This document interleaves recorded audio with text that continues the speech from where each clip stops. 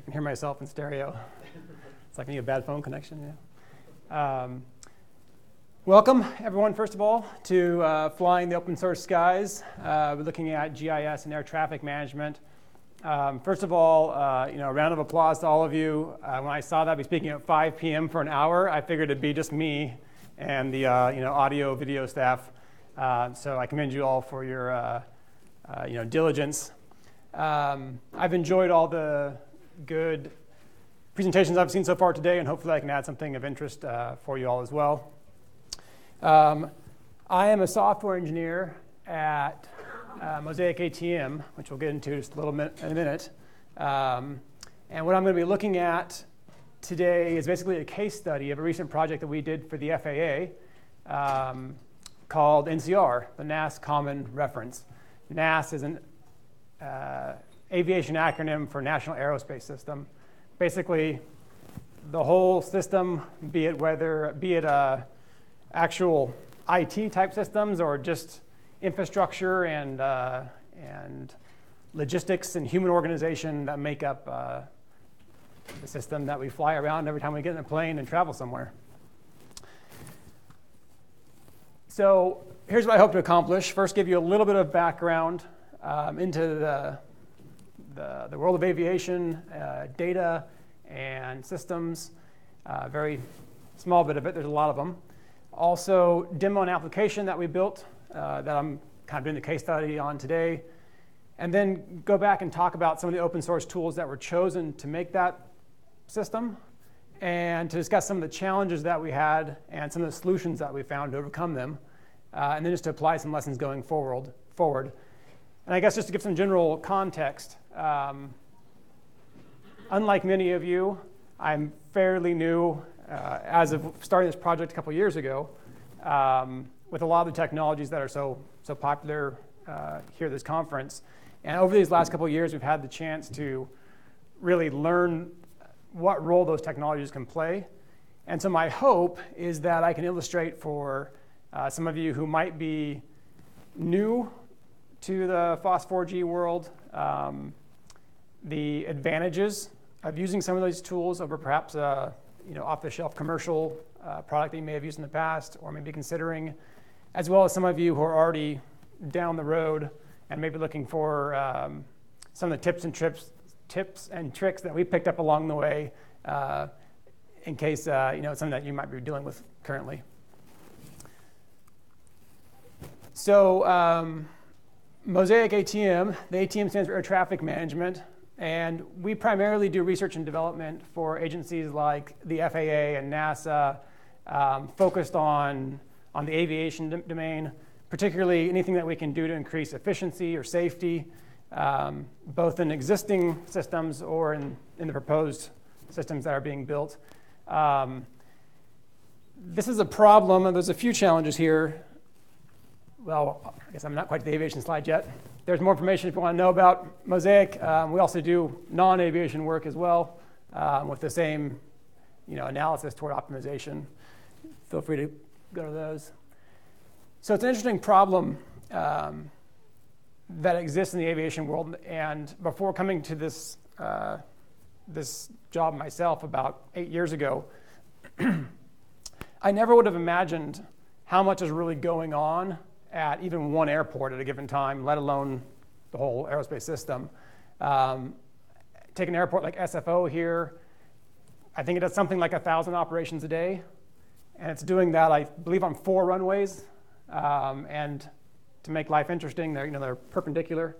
There's rules about separation between the planes. So even not trying to be efficient, just trying to get everybody to where they're going, or letting them leave SFO or arrive to SFO in a single day is a bit of an optimization problem or challenge when you factor in that there's thousands of other airports interacting with it, and a delay in San Francisco causes delay in Chicago or wherever they're connecting to. There's a lot going on. So the FAA has a variety of disparate systems that provide data about some of these things that are happening. Of course, data is being transferred around air traffic control. However, this is a system that's maybe 40 years old, and most of the data, as far as geospatial data is concerned, is coming from things like radar. Some of the there are newer tools out there that are being used as well, but they may not be adopted on every plane. Keep in mind we're dealing with the Deltas and United Airlines and so forth. We're also dealing with the guy next door who has his pilot's license and wants to take the plane out for a spin. So there's a lot to juggle. And of course, regulations about how far separated the different types of planes need to be for safety reasons. So this is where you've probably read about in the papers NextGen, the proposed next generation of air traffic systems that the FAA currently has under research and development. It definitely has an increased level of standardization. The FAA is being very deliberate and methodical in involving various parties to come to an agreement of the specs and of the systems and messages that are being exchanged. Anyone from the FAA here? All right, I can relax a little bit and say, from a developer standpoint, they're probably a little too methodical and deliberate. And so we get schemas that if I print them out, I don't know if I could get them through the door, which make it a little bit harder to work with from a development standpoint, because they're designed to meet all the needs of the different aerospace parties, but can't be bound with JAX-B or XML beans unless you do a lot of work to really get the customization just right. So anyway, these are some of the problems that exist. It's in the background. From a personal standpoint, I think an example of one of the earlier things that I worked on in this arena, my first few years working in it was this application that we did post-analysis on data that was going on at an airport. I didn't even see it very well. There's little red dots coming along one of the runways. This is at Dallas-Fort Worth. Those are basically radar hits of a flight landing and then going to a gate. It turns out I've been doing GIS for a long time and never knew it. I didn't write the part that renders this, but someone, once upon a time, actually wrote the Java code to do the math to figure out where latitude and longitude should be drawn to the map. This map is just all in the code, Java 2D, rendering it, its own mapping system. So somebody was really smart on one hand, but maybe not so smart on missing out on the other parts that exist already and they're out there nowadays. In all fairness, the person not too smart was probably me, because I worked on it in a time when these things have existed. The guy who wrote the original one, or people who wrote the original one, they probably predate some of the great tools that we have now. So specifically onto the NCR project, and I'm just going to check time periodically here. Airlines and pilots have a number of things that they need to be aware of when they're planning a flight, in fact, that they're responsible for. There's a number of systems from the FAA that will publish information concerning things like weather, what we call NOTAMs, or notice to airmen. This is something like, runway X at airport Y is going to be closed from this time to this time. Or maybe something is going on in a certain area. I was looking at one today for the Boston Center, where they were putting out a warning about an unmanned aircraft, some kind of testing or something that was going on in the area to be aware of. Traffic management initiatives are things like ground stops and ground delays. I think here in San Francisco they come up often for morning fog.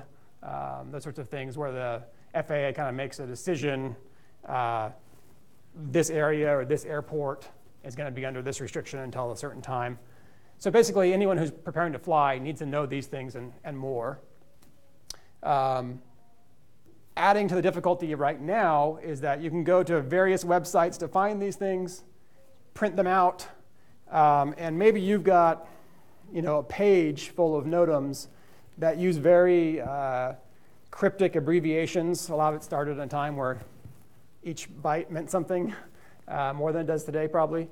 And so a pilot or an airline is responsible for looking through all these little acronyms and abbreviations and finding out, determining, does this apply to me? Does it impact where I'm going to fly? And then making those decisions.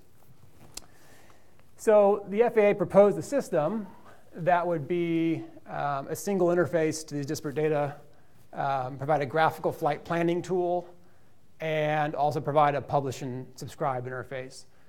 So you can imagine I guess the two most common use cases are someone's going to embark on some flight, and they can go in and say, I'm flying from San Francisco to Salt Lake City, and I'm leaving at this time.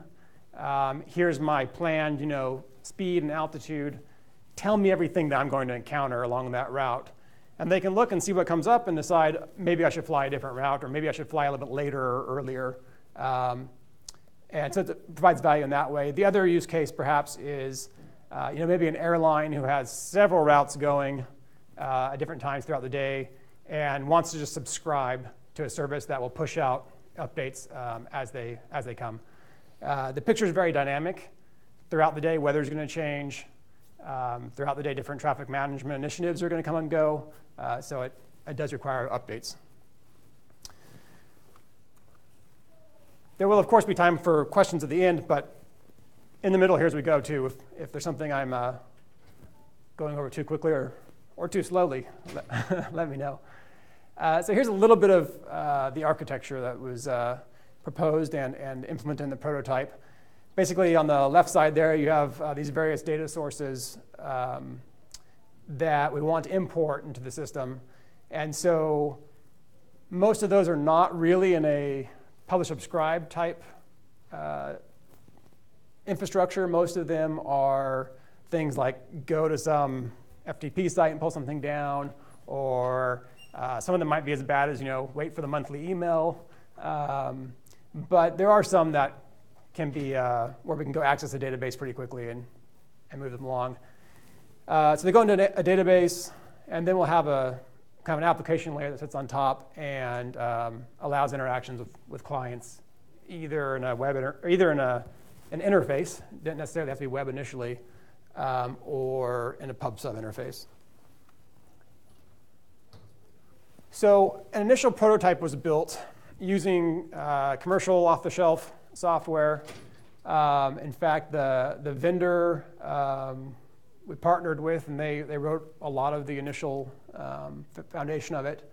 It was thick client and server, both Java applications that met the initial needs, at least, which were a few things were stipulated by the FAA, things they wanted. WFS, Web Feature Service, XML interface back and forth between the clients and the server. And to meet kind of the goals that we just looked at. But a few challenges emerged as we worked on it throughout that time. First, there were support challenges. Even though we were paying a fair amount, that didn't mean that the answers were always timely and easy to implement. Sometimes they were, we need to make a new release. Sorry, you're demoing it tomorrow. Hope it works. Or it turns out it doesn't quite do that, but you can buy this extra add-on that can do it. Some of those sorts of things. It was obfuscated, the core libraries. So when we get mystery errors popping out of it, they'd be obfuscated stack traces. So it meant contacting them to see what's going on. Of course, there's licensing costs and the build and deployment. I talked about a little bit, some of the obfuscation and some of the updates. The other thing that was annoying for us is it was very not Maven friendly. And for those that use Maven as a build tool, which we do, that meant we had to do a little manual work to get it in there. So then we switched to open source. We had a little opening between two phases of the project. and one of my colleagues, Brad King, was new on the project, and I think just having a fresh view external, he was able to kind of look at some of the pain we'd been feeling and decide he didn't want to get involved in that pain, and we were ready to get out of it. So we started looking at other options. I'll talk a little bit about what we chose and why and how, but the quick summary now is open layers was used for the front end, largely because we had one or two guys who'd had a little bit of experience with open layers on a previous project. GeoServer was chosen for the back end with PostGIS for the data. Really, for the most part, none of those, except for maybe a little bit of use with open layers, was anything we really had familiarity with. But we had about a month between phases and thought we can just kind of plow ahead and see what we can do in that time. We had the approval to make the change, and then we had our demo at the end of that month. And we were all kind of fingers crossed. Did we re-implement enough of it so the client can look at it and say, okay, I see where you're going. This is worth scrapping what we built the last 18 months and going this route. Instead, when we showed it on the demo, I don't know if they forgot the plan or if we just implemented enough of it quickly enough they couldn't tell the difference, because the only question they asked is, how did you make it so much faster? And so for us, it was a big win as developers, because we were really enjoying working on this stuff. We could work on it much more quickly. And apparently within 3 to 4 weeks, we had replaced enough of the functionality to kind of fool somebody on a superficial demo, and had the bonus of it being faster. So not only were we going to get to continue with it, but it was looking like it was going to actually improve things. So let me give you a little bit of a demo. And I had a little bit of a monitor issue, so I'm doing this from down here. How big was your team? The team was typically 2 developers, myself and one other, and a QA person, which was more part-time than the QA, but occasionally we'd have a third developer in later phases, but not switching this one. Special prize, anybody who can find my mouse. Oh, here we go. All right, I don't know if I've ever displayed it on this size, but we'll see what we can do. So this is NCR. Imagine it with a nice, big, wide, pretty map, which is hard to do on this resolution. So basically, the middle is the open layers display with, I think, the top, 50 or 100 airports labeled. Along the left is just the different layers that can be turned on and off. And on the right is the various options for configuring the queries that the users can put together. Some of these are actually a little bit complex, more so on the ad hoc tab, which I'll get to in a minute. But the key points are the times, both the query time, which is basically put in for demoing with historical data. So we can basically say, pretend the current time is X. Based on that query time, which you can also choose to just be a clock time, what time are you going to depart? Basically the parameters of your flight plan.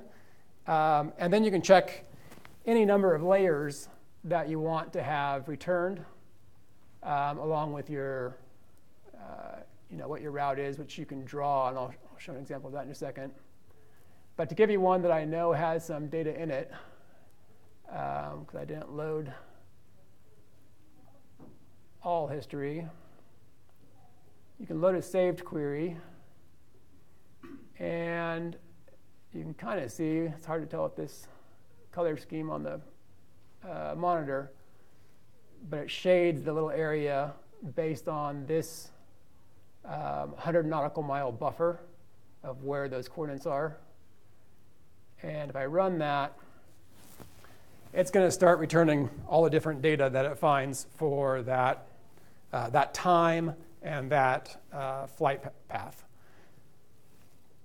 that's a lot that returned in this case, so it's kind of hard to make sense of some of it, which is why we can come over here and turn on and off different layers, or move them on top of each other or underneath each other, whatever the case may be. If you look at one of these, I think this was the one I was mentioning earlier for the Boston Center that had unmanned aircraft operating in that area.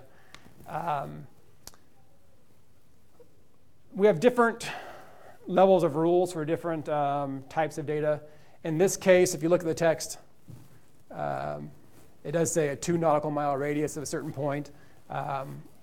We're showing NOTAMs that don't have an embedded polygon, just as the whole center boundary.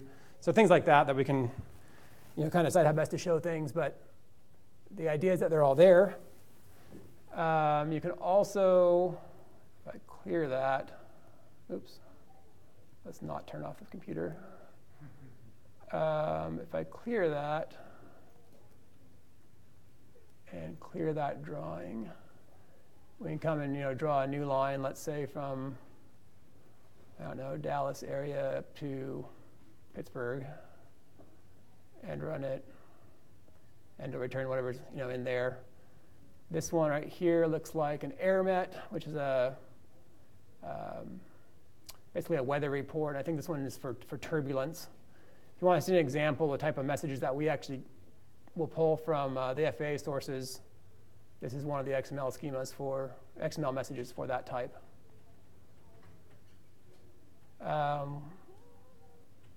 Let's see if I clear things again and go to the ad hoc query. It's a little bit different, and I'll talk through some of the differences as we go into the implementation. But the key difference is that the trajectory query uses a bit of a time, basically a kind of a sliding time window from when the flight departs to a prediction based on its speed and filed altitude of when it's going to land as destination, and then factors in where the flight will be at any point along that route against the time range of the restriction of the weather, and maps together, I guess in 4D with time and altitude, whether or not they're truly going to conflict. Whereas the ad hoc query is a little bit dumber, I guess, a little more simple. You can come in here and just draw a polygon anywhere that you're interested in, and it'll tell you what's there at any given time. The one I wanted to show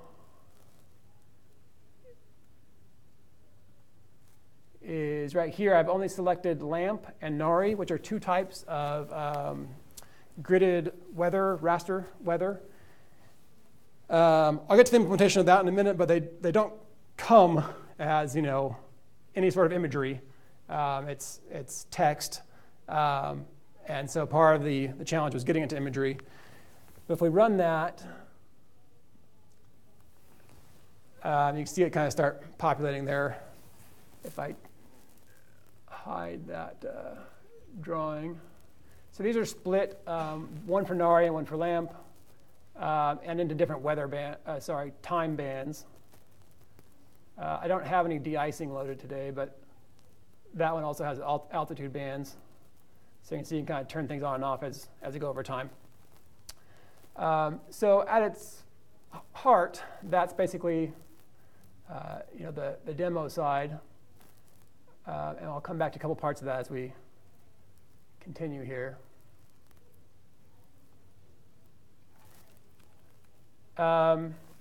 So what went into picking the tools that we picked? We had kind of a wish list for each part of it. For the client side, we really wanted a web-based mapping. This was really from a developer standpoint. It was something that all the cool kids are doing these days, and we wanted to get in on it, but also just seemed like something that would be a little more convenient for rapid prototyping and for meeting our needs. It needed WFS support, which is the web feature service, and it needed to allow the filter encoding schema, which we'd been using in the old tool. WFS, show of hands, are people using that and familiar with it? Okay. I probably hadn't been before this project, but it does some pretty neat things, and I'll look at that a little bit as we go. Obviously, with the short time that we had to kind of change paths, we needed a quick learning curve, and we wanted something that was standards-based, because it turns out there's this whole GIS world out there waiting for us to use their components if we can speak their language. The server-side wish list needed WFS and WMS web mapping service support with filters, as we've been designing them for the prior system. Customized query logic, again, quick learning curve and standards-based. For the database, again, a quick migration from what we're currently doing, easy integration with other tools. And really all this really needed, going from we were already in a Postgres database but not yet utilizing the PostGIS extensions, was just changing some of our importers. In the process, we became fairly conversant in the well-known text format, and really that was enough for us to kind of get our heads around how to translate things. It's probably not the fastest always, but the way that we did most of the conversions. And we're using tools in our Java-based importers like JTS that were doing a lot of that for us. So the WFS query is what you saw primarily on that first tab that's returning the different layers. We need it to be filtered spatially, as well as by any number of custom properties that the user might select. I didn't go into much detail on it, but as well as the time parameters, a user can say, can enter like wildcard text on any property of any of the layers. So we can really narrow it down. If you want to see only airports that are above a certain elevation when you're planning your flight, you can do that. And then ultimately that sliding time window I talked about, as well as an altitude window. If you're flying, at 30,000 feet, and there's a NOTAM affecting something at the airport surface, maybe up to 1,000 feet, you don't really need to be notified of that. So the solution was to create a custom filter function as a plugin to GeoServer. We were happy to see that GeoServer, when we were initially kind of reviewing a few options, allowed this customization. And we were then able to extend the open layers code, which even though the function call is allowed in the WFS schema, open layers didn't yet support it in its filter encoding. And so we were able to make that adjustment. There's a patch available on GitHub. If you want to follow up after, I can get you the URL if you're interested. However, I should note, all this was done open layers 2, right before open layers 3 came out. So some of this may already be enhanced. I should make a shout out to Andrea and some of the guys that were working on GeoServer. There's a few things right up front, just kind of learning how to use it. Most of it was very easy with the filter function. Some of it wasn't too intuitive to me, but I was able to get quick support. Just go on the forums and asking questions, and that made a big difference. So in this case, and you'll notice this theme, I think, throughout, we felt like we were getting better service for the free software than the ones we were paying quite a bit for. So kudos to the GeoServer team.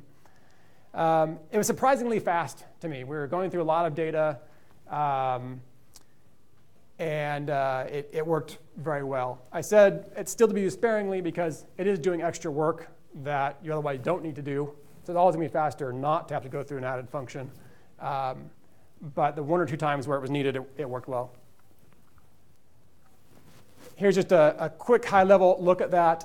This is before we added the altitude filtering, so it's a little bit, doesn't have that last step. But if you imagine a flight going from an origin airport at 1 p.m. toward this destination, and there's a SUA, which was a special use airspace, like if they're flying over maybe a military installation, and SIGMET is a type of weather data. We know the speed of the flight and what its buffer that the end user was interested in seeing. So we can tell that at the time of the SIGMET, the flight's going to be somewhere in this area. And so we can see, yes, that does overlap. And so therefore, I need to return that on the map. Whereas during the time of the SUA, it's in that green shaded region. And so even though it is on the path, we don't need to show it. There's a number of these things, by the way, that we were coming up with some of these plans when we were very new to it, that worked well, and maybe we didn't revisit it as much as we might have had we known about some things that maybe some of you know about. So if that's the case, and you see something that we did that was crazy, feel free to let me know. So the other challenge was the gridded weather. For various reasons, to get the level of filtering that we wanted, like the WFS had, we had the incoming data, which looks, something like this, a big, two-dimensional array, where maybe a top corner or something is geolocated, and the rest we know maybe the size of the cell, but otherwise the value. These were initially imported as individual features, each one, so that we could still do the same filtering with the WFS filters. As you can imagine, that filters beautifully, but it takes time. It's slow. So we attacked this from a couple ways. Like I said, it's easy to filter, but it was slow. And I should mention it was slow in two ways. Going through all the data, the data query, the rendering it all on open layers when it came back. But interestingly, the download size, of just so much data, you select a big region, maybe you've got like 90 megs features coming back, and it just takes a while to get it back. So we know we had to try something else. Kind of attacked it from two angles. Switching it to WMS improved performance significantly. It also meant that instead of getting that 90 meg download, we had consistent, I think they're like 60K tiles that come down. Also, you get a feature of most web mapping tools. As you zoom in, you kind of improve resolution. And that wasn't necessarily a requirement, but it looked cool, and the client liked it. We also want to make an attempt to reduce this. I mentioned Brad, my coworker. He kind of tackled this one and noticed there's a few things that we can do to reduce the workload. I colored this, by the way, just kind of randomly. I made up this data set. If you imagine this is weather with maybe a probability of precipitation with a higher probability in the middle, and then it kind of fans out to lower probabilities. So if we set a threshold of like 2, then a lot of that we don't need. We're already down from 80 to 33. If we go another step and group together neighboring values that are the same into these kind of varying shaped polygons instead of individual blocks, then we're down to 21, and the end result looks the same to the user. So just things like that made it quicker, less work to do. Another challenge using open layers, and I imagine to some extent this is true of any tool, any web mapping tool, is you have to decide what to do with the international date line, or prime meridian if you go the other direction. So everything worked swell until we started dealing with some international flights. And I don't know if you can see some of this very well, but here's a line that I drew from LAX to Sydney, and here's what was returned. Taken a long way around the Earth. This bottom picture is a polygon covering a good chunk of the Pacific. Rather than return what's in that polygon, it looped around the Earth. You can see the shaded region. If I pan to the right, the shaded region reappears, but either way, over the United States, you can see all the data that was returned. What version of GIS are you using? This was 2.5, I believe. 2.4 probably initially, then 2.5 when we released. Okay. I saw Good. something on GitHub that the NGA submitted an update to GeoTools that should have fixed something. So that's very possible, and probably means that we need to update some things. In our case, we got around it with elbow grease and JavaScript. And I remember looking at one of the forums online about ideas to get around this, and somebody explained it. I wish I had gone back to attribute this to them, that however you project it, whatever system you use, you have to cut it somewhere. And he said, if you don't believe me, try and peel an orange without any cuts. And somehow that stuck in my head as a logical explanation of why I can't do it quite how I wanted. So we did a few things. And I think a little bit newer tooling has made some of this less. And also, just as we've learned a little bit more, probably didn't need to do quite as much hacking around things as we probably did. But first, I just came to the realization that open layers liked to go west to east. And so lower numbers in the west, higher numbers in the east. If you cross the date line going west, then you need to give it a number lower than the number you had before the date line. So just inverting the 180, you come up with like a coordinate like negative 237. And really the user never really sees this. This is just used for rendering purposes. Valid points are still going to GeoServer and back. And I should say, I'd have to look at the actual messages and remind myself, but you could probably argue that GeoServer is doing its job properly the whole time. It's just the way we're using open layers occasionally gave it a bad query. I had the same problem before, so instead we just fixed the map and we got rid of the dateline problem that way. Oh, OK. But it was interesting because about a month ago I was just browsing GitHub and it looked like NGA submitted something to fix the dateline problem. OK. And it looked like it was deep into GeoTools instead of like client-side libraries. Something to look into. Yeah. Cool. We were actually at a demo with the FAA with several other international partners, and we used our system for part of it. And there's another contractor there demoing a system did something else for tracking flights that was leaflet based, and we were kind of watching theirs to see how it performed. And we've done some similar smaller development with leaflets since this time. But sure enough, at one point, a flight went international, and we saw theirs kind of like skip around crazy. And so we're like, OK, good, we did our testing there. Here's where we got a little wacky, probably, with GeoServer. And it worked well, and I've thought of afterwards some obvious ways I could have done it better. But for these queries that cross the date line, we end up splitting them into two queries. So in this shaded region, what I was trying to show is this line. This is actually two polygons, one on one side of the date line, one on the other. And so we'd send them both through, get the results back. Using the filter encoding, we'd build a filter for one of them and then for the other one.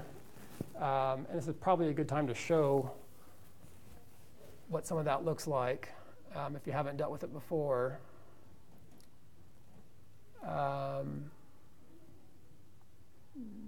Let's get a request.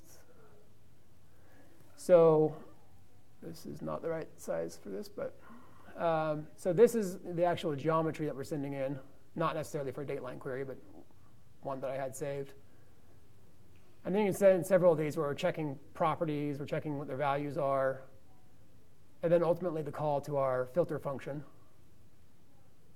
So you can kind of build one of these XML queries for each of these that you send through.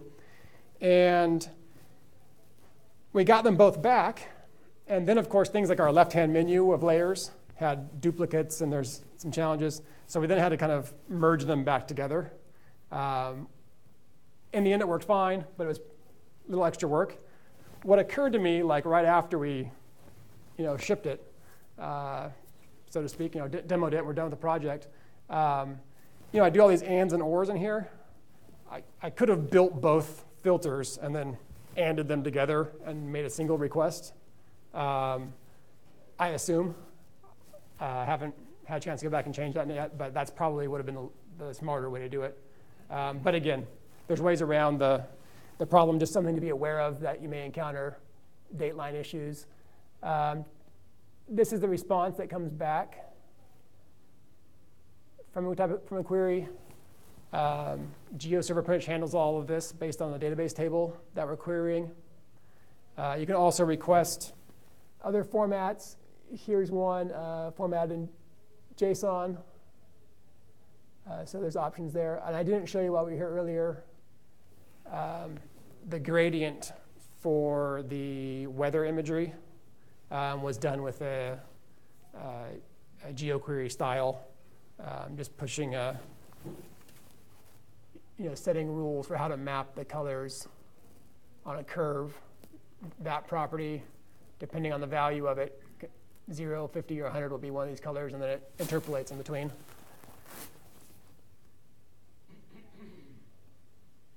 So that was another thing to work through.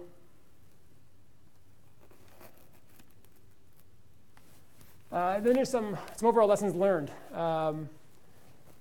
In our experience, working with the open source tools versus the commercial one we had before, there was just no comparison. It was in every way easier to work with, performed better. That may have been that we weren't using the right tool in the first place. That's probably true. It was one that was kind of handed to us. But I guess my lesson from this is if you're in a company that's maybe not gone in too far yet with some open source options that are out there, don't be afraid to do so. Documentation has been good, great response from the community of users, and highly customizable. The other lesson is to leverage open standards whenever possible, because somebody's already built a tool that either does your job that you want, or perhaps is building a tool that you may someday need. And if you're communicating with the same file formats and everything, you'll be able to use it. The other one is be explicit about coordinate systems. We have had a lot of times where we put something in the database, but maybe forgot to specify that. I don't know why it's optional in post-GIS, I guess for Cartesian. The coordinate system, and then you get a query back, it doesn't come up right, you dig through and find the error, mismatch coordinates or something, and that one costs a few times. And then finally, and I think this plays in well with the talk this morning. I think it was it Lizzie from Mapbox talked about on-ramping. Great talk, by the way. This was kind of our on-ramping. I didn't think about that before, but we actually started learning real GIS instead of just learning some commercial API. And it turned out that doing it for real was easier than doing it through some helper tool. And it really opened up a lot of opportunities going forward once we knew how to do that. So in my mind, the open standards plus the open tools kind of makes it interchangeable building blocks. I'm most proud of this slide of any of them because I couldn't find one that I wanted, so I grabbed some of my son's Legos and took a photo. So whatever else you do or do not learn today, remember that's a good Lego picture. I'll open source it if anyone wants it. So we've been able to do a few things since then. Now that we've kind of have these tools in our toolbox. As we've approached new projects, we've taken a lot of these things with us. So I showed you at the beginning of the conversation the tool where we were kind of manually drawing everything out over an airport. This is a more updated version that we put together using OpenStreetMaps, where it shows both arrival and departure paths into Dallas-Fort Worth. I forget which colors which. One is arrival, one's departure. And has all the power of OpenStreetMaps, so you can kind of move around and look at where things are. A lot of time and money is spent in the industry to put together what we call adaptations to basically configure the coordinates of where runways are and all the details of an airport, so that we can do data analysis and say how long did this plane spend on the taxiing, or how much time was in the runway. It's amazing to me that the free OpenStreetMaps, if you zoom into the airport, it's as good, as most of these that are manually done and updated regularly. There's some very specific airport, elements that maybe aren't, spelled out as well in those as in the custom ones. But our custom one's not going to have a new gate that's popped up until someone goes and adds it. You can zoom into DFW and even pick out where you're going to eat dinner in between flights. Ours don't do that. So great work on OpenStreetMaps for those that work on it. Late last year, the FAA also released a new program, CTOP it's called, in which certain routes might be closed down, alternates need to be chosen. There wasn't really a tool available to airlines at first to automate this process and to let them view the options. So we were able to very quickly take the same pieces that we had been putting together in recent months and make that available to customers. I should mention we do also work with airlines and other commercial entities, not just government agencies. This is another one that was done in the company recently that I only worked on a little bit. It's showing all of the locations of windmills throughout the country, largely for surveillance and maintenance on them.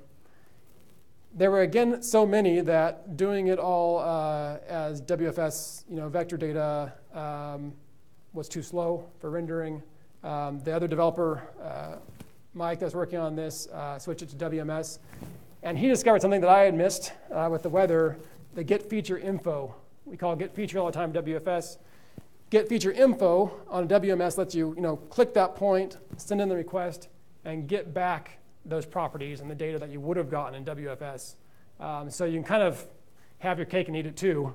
You can get the WMS imagery, but you can still make calls out for the actual underlying data attributes.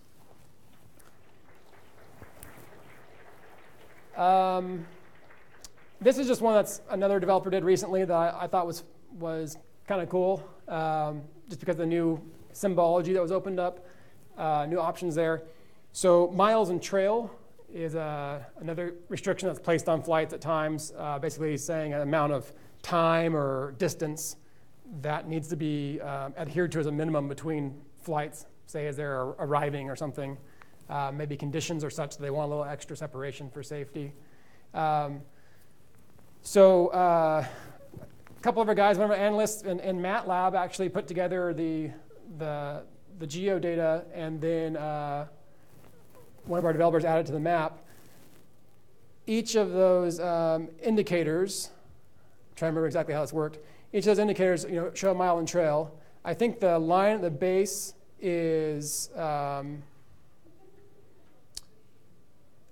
box is the airport. The line at the base, the distance of it indicates how far the miles and trail needs to be adhered to, and then the arrow points to the, to the airport that's going toward. So just a lot more information is able to be encapsulated at one glance than would otherwise be there. And then lately, a lot of our work has been moving more toward real time. It's a system where we can actually look at several airports, see real time traffic moving on them, using WebSockets with a node service behind it, pumping flight states and positions out. But we still use GeoServer behind it to then go and get underlying data, as well as the various NAS restrictions and things that we've already looked at. So I guess once we've kind of moved this direction, it's opened up a lot of opportunities. So that's the end of what I've got. Any questions or suggestions that I can talk to? Yeah. Where do you get your weather WFS information? A variety is the answer with a lot of these sources. So first of all, the WFS weather, the WFS portion is what we build into it, right? The weather we get comes from a variety of sources. FAA for some of it, some types. I believe at some point we had some from NOAA. There's a commercial company too that's escaping me right now. But that also will kind of vary by the project. If we're doing a job for the FAA, they say, hey, we have these sources that we want to use, have at them.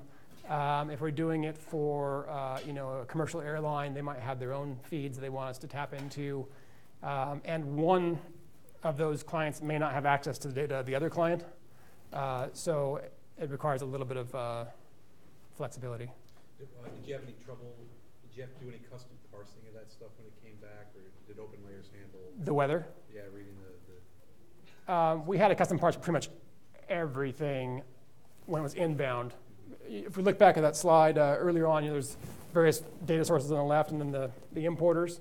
Those importers are basically this little Java guides that we wrote that we use Camel to feed data through. So whenever we got a new input data, it pretty much had to go through an importer that was written just for that source to convert it into ultimately the post-GIS geometries that then GeoServer and everything else could work with. So not much customization we needed at the OpenLayers level because the data had already been cleaned. And then GeoServer did the rest in between. Others? Andre?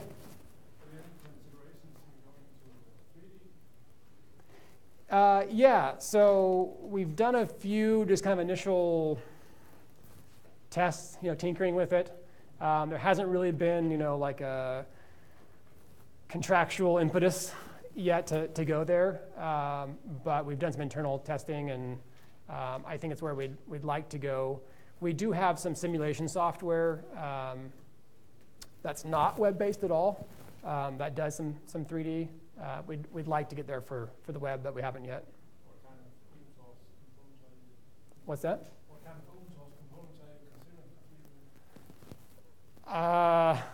I don't think I've even been far enough in that conversation yet to remember where we're headed or what options are out there. I think the fairest answer is to be determined.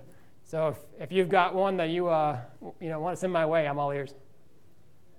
Yeah. I was wondering if you have had to deal with AIXM as an input or as an output. Have we ever? And that is the, I was mentioning earlier, the size of these schemas. In fact, if we look at the demo again, the one I popped up was Wixom, but Axum as well as in here, AIXM. Let me go back to this guy. So in your case, those would be inputs? Yes. Have you configured your server to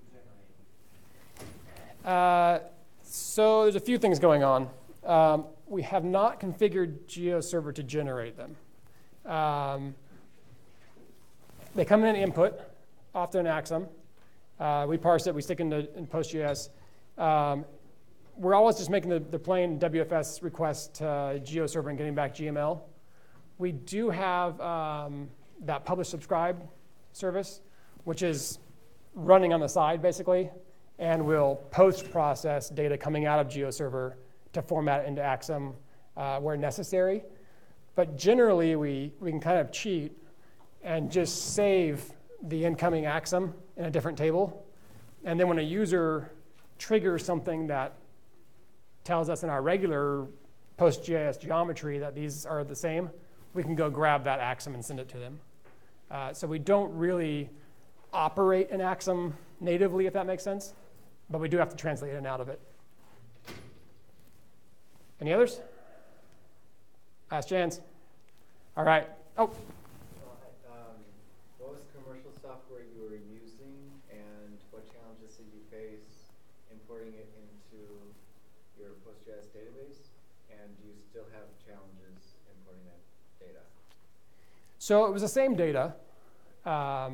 It was just, instead of importing it into PostGIS using PostGIS, geometric types, geospatial types, we were storing it, like the longitude column, the latitude column, and then we had to, when we would read or write it, basically convert it into these types that the commercial software used. It's probably painfully obvious. I haven't said the name of the commercial software, and I don't know if I want to, rustle any feathers there, so maybe I'll keep it out for now, at least while the mic's on. Okay. Because I've had some challenges with that too, and I'm just wondering if I've been down the road before you were.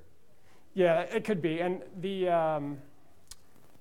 I guess the message I was hoping to get across with this really is if you're stuck in that cycle of a tool that's not working well for you, but maybe feeling like I did a couple years ago of, hey, it's not very good, but it's what I've got. It's, it's the devil I know. It really is better once you get rid of it and move on to using the right tools for the job. And I think far more often we might naturally be inclined to think in corporate America or whatever, the open source options are as good or better, as documented or better, and much better price tag. All right, any others? Thank you all for coming.